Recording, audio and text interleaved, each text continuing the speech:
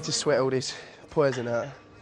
Good night though, wasn't it? Me and Rick, like bachelors of Brentwood. You must be a little bit jealous of us out, you know, having a shot through the birds. I'm out with you two, so I'm not jealous of the fact like pulling girls. At the end of the day, he doesn't pull shit. And like, he's like me when I was single. Yeah, that's what it is. I'm probably worse than you, but people don't like it when you're single. They just think, oh, you can't talk to more than one girl at once. That's the bad thing. Oh, you're talking to me. Do you know what I mean? Yeah. All the stuff you're doing now, I've done. Aren't you still texting that Jess? Me and Jess are still texting and that. I'm quite impressed with this young man, to be honest.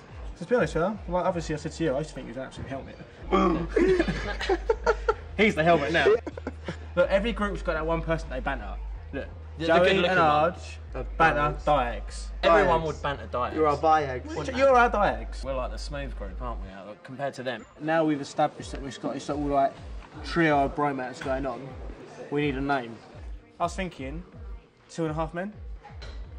What? Mate, that's harsh. That's proper harsh.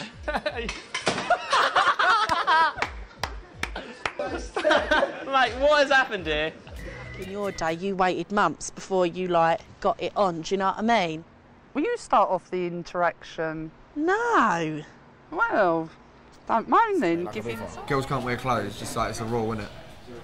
You've got to let them wear at least knickers, No, man. knickers, they're wearing knickers, but no top half, innit? Yeah, obviously, yeah. Yeah?